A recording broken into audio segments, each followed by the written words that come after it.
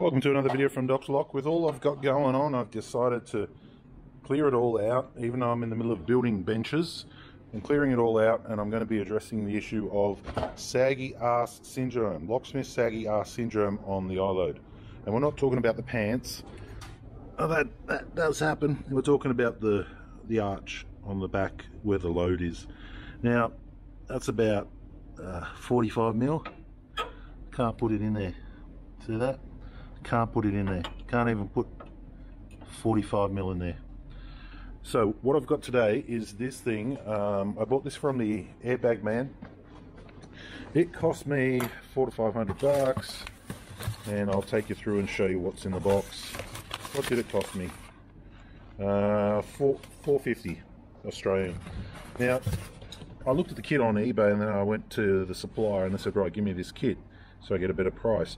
And what he's given me here, when I was expecting airbags, something you'd inflate or put inside the coil spring or something, and this can only be described as some sort of sex toy for a cow. I don't know, I don't like the colour, and I noticed on the ad they make it look like a bronzy colour, but that looks like a big look, let's just not go there. Alright, so I got two of them. I got one of these, which is a fairly nice looking bracket, 3mm steel, laser cut, welded together.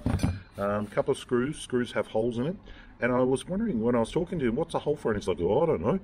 And then I realized, well, if you've got pressure on this and it's pushing down constantly, and the top of it's pushing down, air's got to go somewhere, and if it doesn't go anywhere, it makes most likely like a farting noise.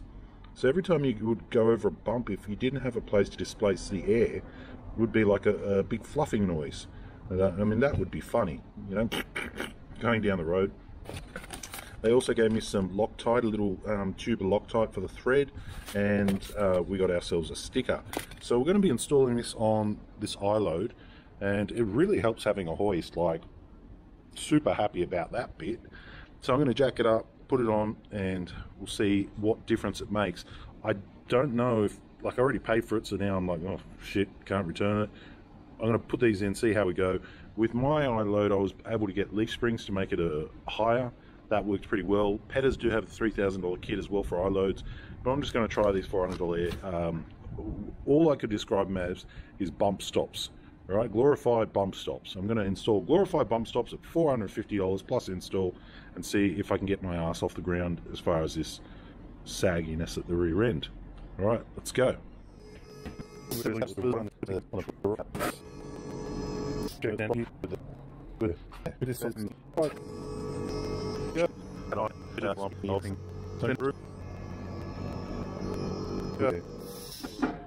so we're a couple of foot off the roof, you can't see that. Put it on its locks, so push this button and now it'll lock into place. Yep. Okay, now we are safe to go under and have a look. Alright, so this is our diff here. I was told that we use the original bolts. So what it looks like here is I'm going to be dropping these ones and putting that on top and removing this bump stop. Because we're on a hoist, everything's kind of accessible. I really wonder how far, if I was to loosen these, how far this would want to spring down. So, ooh, what's that? Have a look at that. Wow. Well, that's the handbrake. Okay, that's not too bad. It's not the brake line. There's the brake line. That's the handbrake. That's had a knock. It's had a knock. Okay, that it doesn't look great, but anyway. All right, so that's what I'm going to do. I'm going to back off these 4 screws. I'm going to make up my device. Will this go down? No, it probably won't. We'll see. I don't have anything to compress these springs, so we'll have to try and see. I've never done this before. I've done the other ones, but today will be a new day. Okay, see everything that's happening there. Nothing looks too bad. We've got a bit of water leaking down only because it has been running with air conditioner. I can see the overflow just there leaking down. See a slight leak of something up there. Where's my torch? Where's my torch? This is the car I did the timing belt chain on recently. You can see a little bit of oil there, which isn't good. So I'm just looking. Slight leak. Oh, okay, I can see that. Slight leak there, coming down there. And that looks like to me coming from the EGR. So that'll need to be addressed soon. Alright, let's get into it. Okay, 1 minute into it. So I've got my 19mm here. 1, 2, 3, 4 undone. Like in about a minute. U-bolt accessible. U-bolt accessible. So now we can probably just knock this thing off. I'll have to get a hammer and chisel. Unfortunately it's just me, so I can't do it all on camera, but I'm just going to get a hammer and chisel and knock that off and start to build an airbag. Okay, about 10 minutes in. So I dropped all 4 bolts. I took out my original bump stop here. Let's just put this side by side for height. So we should be getting an extra 50mm, I reckon. Alright, so it was a little bit tricky to get. You got to get these brackets around there and then put it over top. Wiggle it back in. I've Loctited my bolts. That one, these 4. And now I've got the nuts on there. Make sure the threads are good. So now I can hit it with my rattle gun. Square it up. This looks like a little bit of an angle here. I'm using one of these little persuaders. Looks better. Hopefully once I tighten it, it'll come back down. So it's a couple of 19s here. Honestly, this side's taken me less than 15 minutes. So far I'm pretty happy. Let's just tighten these up. Okay, all 4 bolts are tight in and Loctited. And that's in. That's in.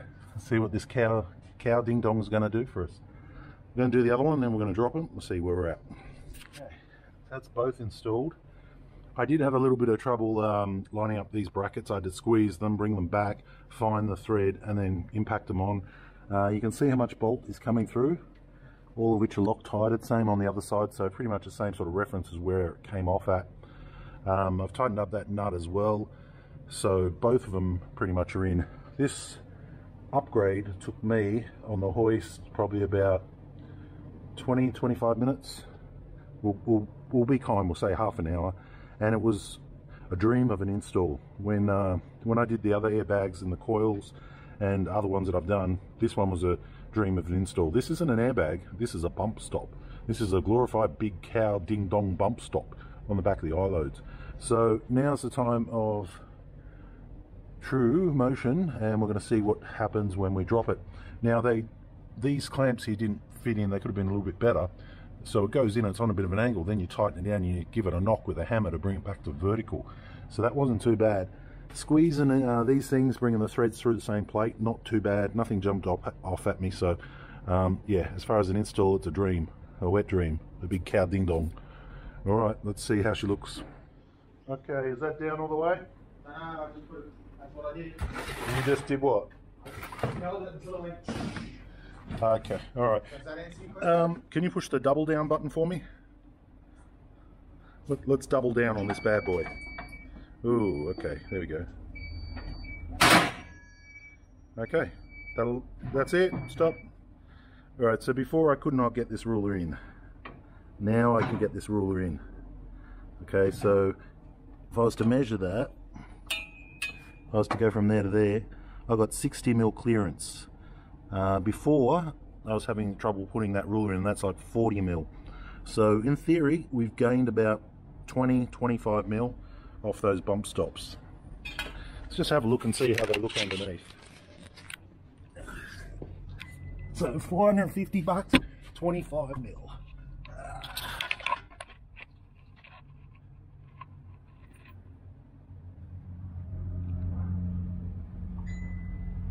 Okay, all right. So the whole idea is to basically just get a little bit more clearance on the back end, hold it up to a standard height. These bump stops seem to have done that, so I'm fairly happy with them. Also the performance of the car, if the back end of the car's like hanging down low, you don't want any scrubbing out or any other issues. We already saw an issue with the handbrake cowling that protects the cable. Maybe that could be from overloading as well. So perhaps this might buy us a few more years, and at the price and the labour to install, it wasn't too bad. Either that or we go the $3,000 hog, we put bigger leaf springs in, which jacks it up probably about another 20 mil on top of that. That's what I've got in my vehicle. Anyway, that's airbags. Well, they're not even airbags. Let's just call them cow ding-dongs for the iLoad and saggy ass locksmith van syndrome. And I think we've achieved something, you know. If you look at that, I can easily get the ruler in there now. Look at that. You know, before I was getting to about here. So, you know, maybe it's 20, maybe it's 30, maybe it's 40, but it's certainly higher than it was. Okay, leave your comments down below. Thanks for watching.